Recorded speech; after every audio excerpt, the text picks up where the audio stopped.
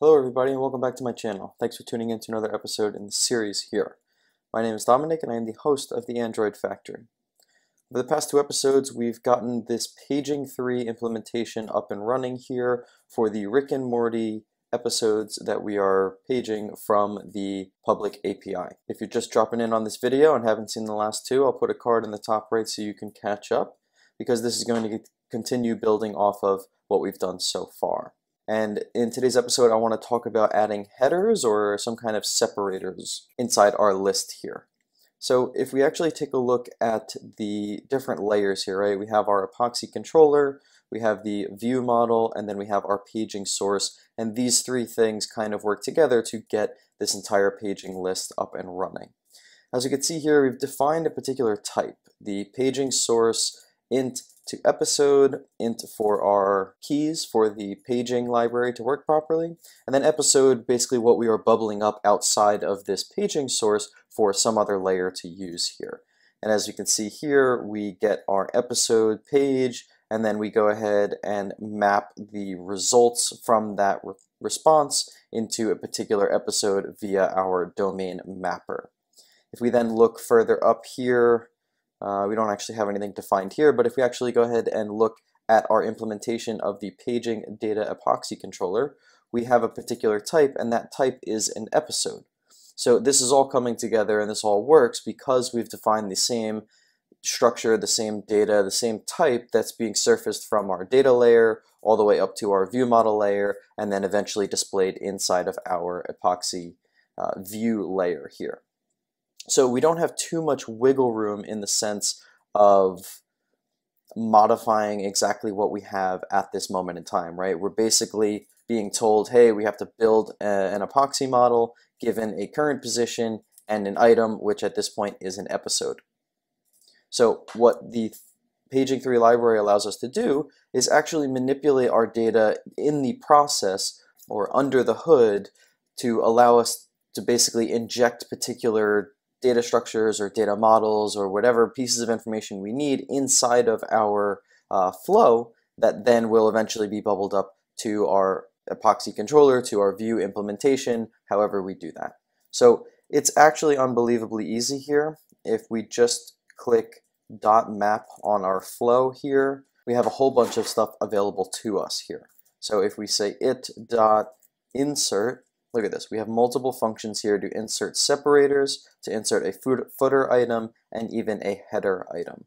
Something that is just fantastic to see as a developer, so we don't have to be doing any kind of hacky sort of combination of certain things to get particular separators or particular items injected inside of our data that is being displayed on the screen here. So if we take a look here, the insert separator function will take in or pass in two particular episodes here, of course nullable, but basically the episode before and the episode after, whatever section in the UI we're looking at here, and then we can return any. So we can return null if we don't want to add a separator between them. Otherwise, we can actually return some data to eventually describe a particular separator. So an obvious thing that I'm thinking of here is we have this little season episode kind of thing up in the right hand corner here, and so we can see season 01, episode 01, all the way down here to season 01, episode 11, and then we go to season 02, episode 01. So instead of it just being displayed in the UI how it is currently, I think it's pretty appropriate to be able to inject a particular season, header inside here, much like we do inside the characters, where we have this little header that says main family, and then everything starts alphabetical here with our A and then B, etc. So a header that looks, I'm going to copy the same exact header, but a header nonetheless inside of our Paging 3 implementation here. So the only problem is, with our current implementation, the paging source is defined as int to episode, our epoxy controller is defined as the parameter as type being an episode, so we don't have much flexibility here to handle multiple different types of information that we will then, inside of this build item model, we will then depict, okay, is this particular item of type episode? If it is, then we'll return this. If it's of type item separator, then we'll return a different model, etc. So we need a way to go ahead and demonstrate that, so let's build out a little bit of a class to do so here.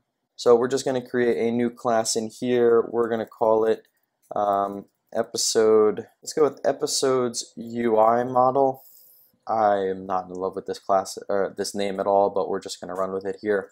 And what we can do is make use of the Kotlin sealed class here to basically depict different types of this episodes UI model that we will then be able to distinguish at some other point in time. So let's add a particular item in here. This is going to basically represent the episode that we have at the moment. So we can add in the episode here, and then this of course needs to extend our episodes UI model. And then inside here we can have another one that says, let's go with header, and we'll just need text here for that, right? We just need basically the header text, the string, and then this of course is also going to extend our episodes UI model. So with this kind of a structure here, we're able to define a single class, the episodes UI model, as basically what we're going to be bubbling up, what we're going to be passing from our paging source to our view model all the way up to our epoxy controller. But we can say if this episodes UI model is an item or is a header, do something differently. So let's go ahead and jump right into it. If we update this implementation here, we can, I'm going to also update this one here because it's going to freak out if I don't. We will make the episodes UI model the type here, and then we can very easily say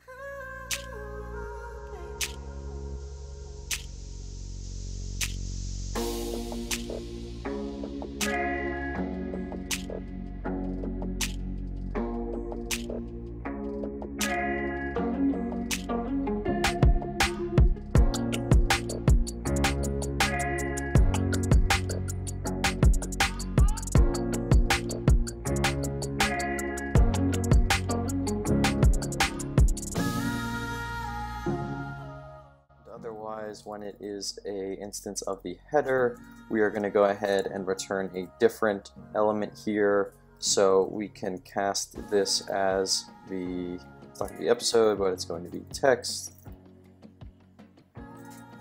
header text specifically,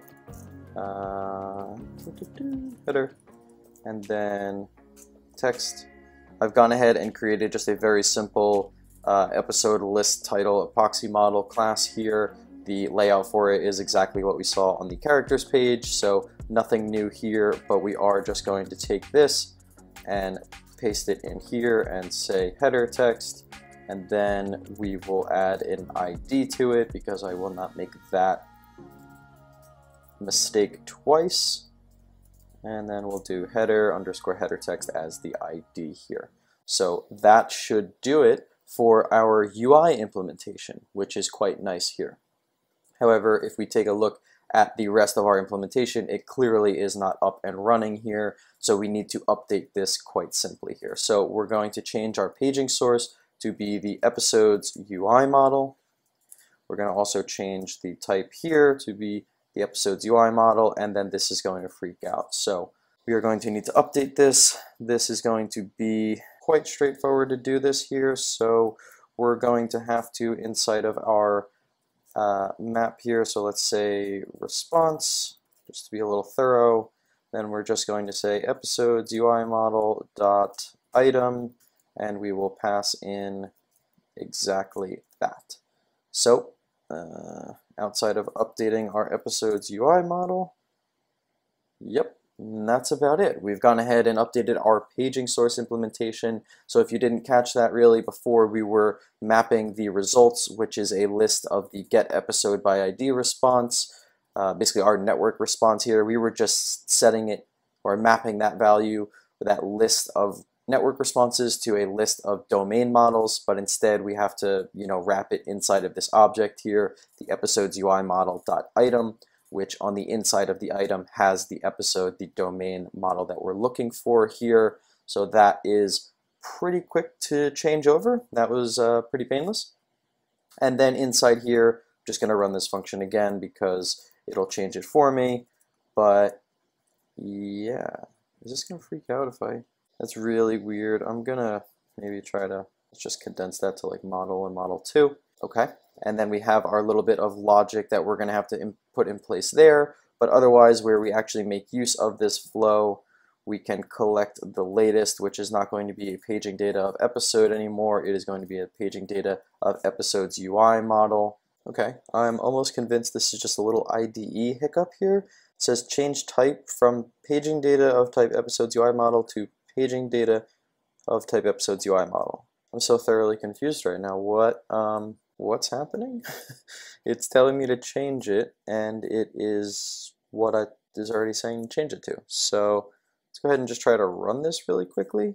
Okay, so this went away here after I guess I was leaving this insert separators function open, but if for now we're just going to return null, meaning we are not inserting a separator in between our particular items, and it seems like the error has gone away here, so that is quite nice to know. Everything else should be up and running here. I'm just going to go ahead and run the project just to make sure.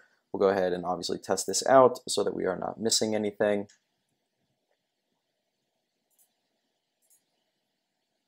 And yeah, it looks like we are still paging as we normally would, and nothing else has broken along the way. So I did want to implement this function here, these separators, but I think this has gone on a little bit here because I kind of explained what we were going to do in the beginning of the episode. So I think I'm going to break it here. We'll go ahead in the next episode and actually implement this, because we are going to have to come up with a little bit of logic to determine if we should add a separator between the two elements and parse all that out and stuff like that. So I don't want to jam that in this episode. So I will catch you guys in the next one. If you have made it this far and you have been enjoying the content, please do leave a like. It'll help me and the channel out, and hopefully you've learned a thing or two along the way. If you notice you are not subscribed and have been enjoying the content, also consider subscribing, and I'll catch you guys in the next one.